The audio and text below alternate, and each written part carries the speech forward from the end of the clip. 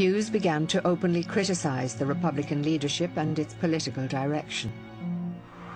What the IRA and Sinn Féin have done has just become another middle-class party and dropped all the important things that we fought and died for, mainly the enhancement and the betterment of the working class people in Ireland.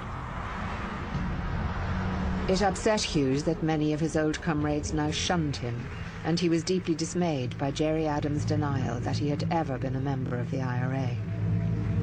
The fact of the matter is that we fought a war for 30 years. It means that people like myself have to carry the responsibility of all those deaths.